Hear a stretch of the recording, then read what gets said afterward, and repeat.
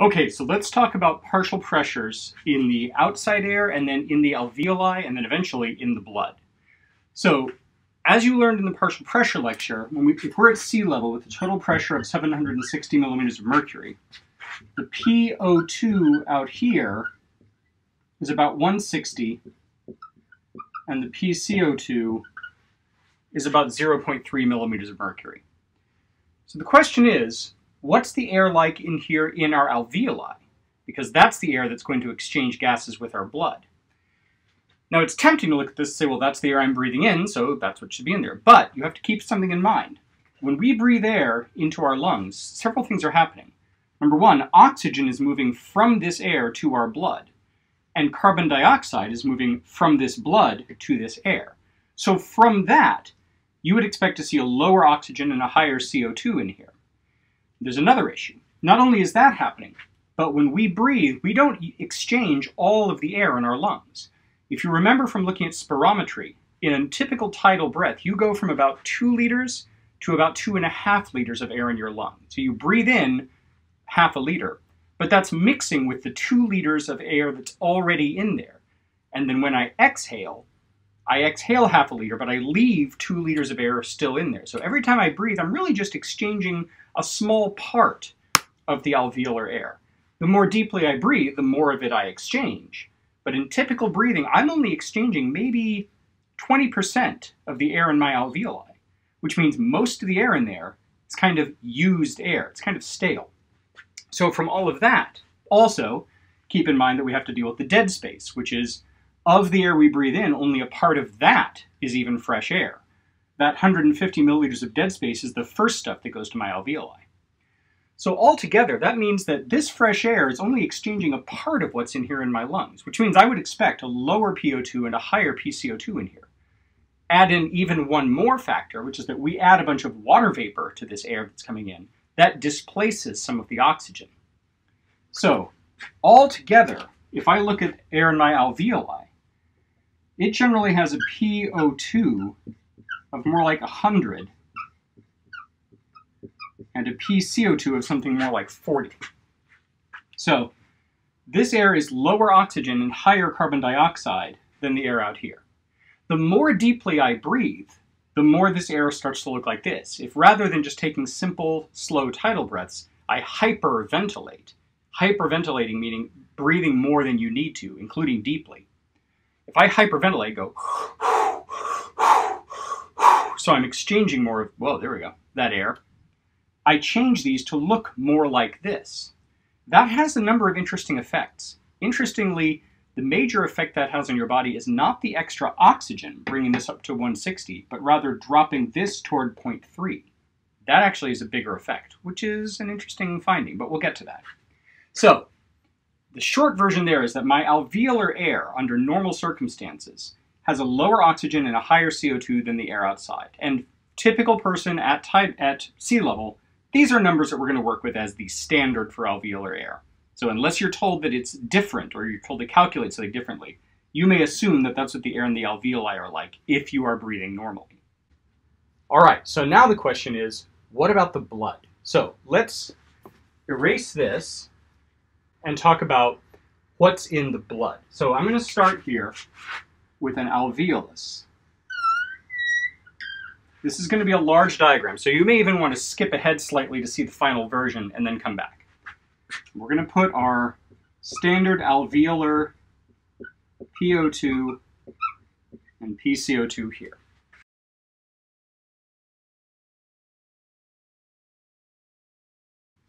All right, so this is the drawing we're going to use. We've got our alveolus up here. This represents the pulmonary capillaries, the blood vessels that go around the alveoli in the lungs. Then this here is the pulmonary veins. This is the left side of the heart, left atrium and left ventricle. So this then would be the systemic arteries. These are the systemic capillaries where we are exchanging gases with the ECF around the tissues. This then is the systemic veins. The right side of the heart, right atrium, right ventricle. And this then is the pulmonary arteries. what we're going to do is take a look at how the PO2 and PCO2 of the blood plasma specifically, changes as we go around the circulatory system. So let's start here. Now, right now, I'm not going to fill in what the PO2 and PCO2 is here. All I'm going to say is that as the blood moves around the alveoli, it exchanges gases with the alveoli until it reaches equilibrium with that air. So assuming that these numbers stay constant, we'll get back to that assumption, and this is now reaching equilibrium with this air, what will the PO2 and PCO2 be by the time we get out of the lungs if we're at equilibrium with this? Think about that for a moment. So, as far as I can tell, if we've reached equilibrium, the PO2 and PCO2 in the pulmonary veins should match whatever's in the alveoli. If it's 140 here, if we're at equilibrium, it should be 140 here. So this is now what my blood plasma looks like in terms of dissolved oxygen and dissolved CO2. That's traveling through the pulmonary veins and through the heart. The heart doesn't really do anything to the oxygen and CO2 content of that blood. The heart muscle gets virtually none of its gas exchange directly from the blood in the atrium and the ventricles. Instead, so by the time we get that blood out to the heart and to the systemic arteries, really it hasn't changed. This has a PO2 of 100 and a PCO2 of 40. So now we're going to pass through the systemic capillaries. And the question there is, which way is stuff going to go? Is oxygen going to move from blood to tissue or tissue to blood? Now, knowing how the body works, you're probably saying oxygen will move from blood to tissue because that's the point. But let's make sure we know why. If we look at the ECF of body tissue, the fluid around the cells, those cells are using oxygen as part of their aerobic metabolism, which means that they're pulling oxygen from the fluid around them, which means the oxygen content of that fluid is going to be low, on the low side because they've been using that oxygen. So the PO2 of this body tissue is actually more like 40. Likewise, this tissue has been using carbon dioxide, which means the PCO2 will be a little on the high side. These numbers, PO2 of 40 and a PCO2 of 47, would represent a rough average for body tissues. It's going to be different in different tissues. So, for example, adipose tissue, fat cells, have very low metabolic rates, which means they don't consume much oxygen and they don't produce much CO2. So for them, the amount of oxygen in the fluid around them would probably be a little higher and the CO2 lower. In hard-working muscle tissue, that consumes a lot of oxygen, meaning the PO2 in muscle tissue will probably be lower and the PCO2 higher. But this would be a rough average for the body at rest. So, here comes my blood. In the capillaries, I have a PO2 of 100, and in the tissues, I have a PO2 of 40, which implies that oxygen will move from the blood plasma into the ECF around the tissues. Hope everything's okay. It looks like my camera just flickered. Likewise, carbon dioxide has a higher PCO2 here in the tissues than in the blood. So I would expect carbon dioxide to move from tissues to blood.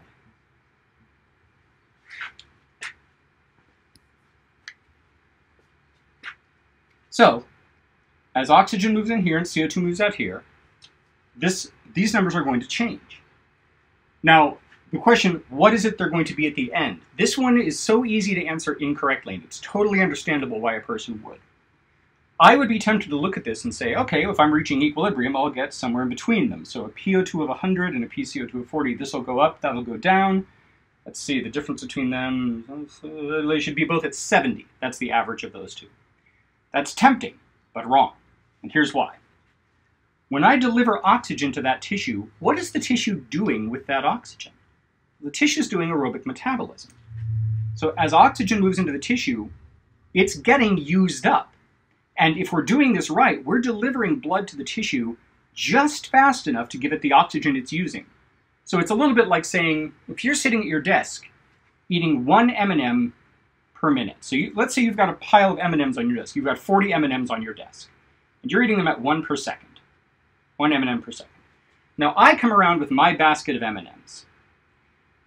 If I come around often enough to deliver you 1 M&M per second, and you're eating 1 m/m per second, what happens to the size of the pile on your desk? As far as I can tell, it's not going to change. If you have 40, you're eating 1 per second, and I'm delivering 1 per second, your pile stays at 40. On the other hand, my basket, as I'm delivering them to you, might get lower. So if this number isn't changing, because we're burning the oxygen just as fast as we get it, but I'm pulling the oxygen from this blood plasma, this is the number that's going to change, and it's going to drop until it reaches equilibrium with this.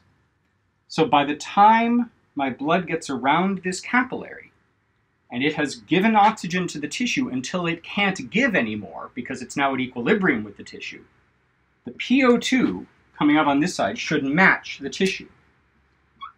PO2 is 40. Again, this is a little like saying if I'm carrying my basket of 100 M&Ms and you've got a pile of 40 and I deliver them to you at 1 per second while you're eating 1 per second, I can and I say, I'll give them to you as long as I have more than you do, just like PO2 moves from high to low. Then I'll keep giving them to you and you keep eating them until I've got 40 left in my basket. And then I say, I don't have any more than you now, I'm going to stop giving them to you, and I leave with my 40 M&Ms. Now, take a look at CO2. As I come around, CO2 is higher here than in the blood, so CO2 will move from tissue to blood, which makes it look like this number should go down, but keep in mind, we're producing CO2 as part of aerobic metabolism. So as I'm taking the CO2 from there, the tissue makes more. So that number's not going to change, which means I will keep getting CO2 until the CO2 of the blood matches that of the tissue, and then I can't take anymore. Which means I will match.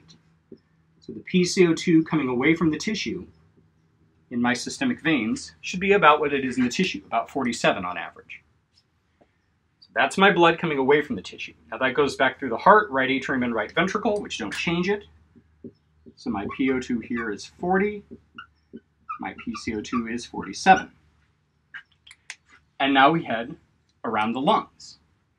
Now again in the lungs, here I can exchange gases. So my PO2 in the blood is 40, my PO2 out here is 100. Which way is oxygen going to go?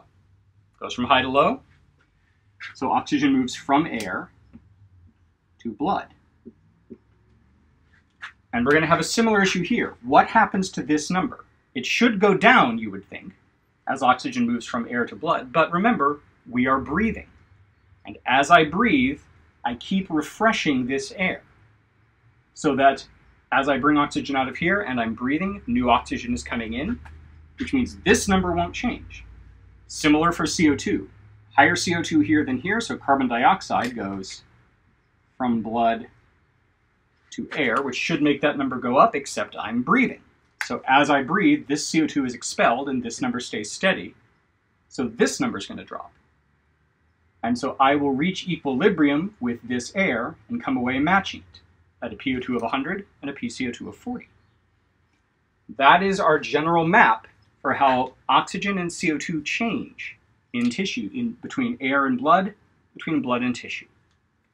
Now, how that oxygen is carried, how the CO2 is carried, what happens to them in the blood, that's going to come in lecture 4 of this part. But before we end here, I want us to go through a couple of interesting things here. Number 1, what do we expect to have happen if, say, I hold my breath? So if I don't breathe, let's track what's going to happen there. First, actually, try it yourself. First of all, if I hold my breath, number 1, what will happen to this air? Second, what will happen to the PO2 and PCO2 in the pulmonary veins and systemic arteries? Third, what will happen to the PO2 and PCO2 of the tissue? So think about that for a moment. Okay.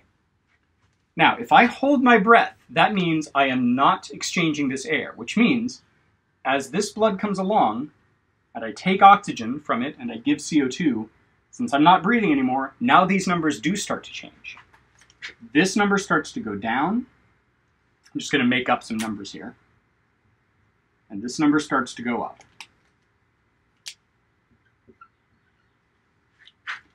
Since this blood is reaching equilibrium with that air, that makes these numbers change also. Which means these numbers are different. Now, as I come around the tissues, I don't have as much oxygen to give to those tissues anymore. So now my basket of M&Ms, I don't have as many to supply to you at your desk. So even if you're still consuming that 1 per second, maybe I can only give them to you at 1 every second and a half. That means that this number could start to go down. This number could start to go up, which means these numbers will be different.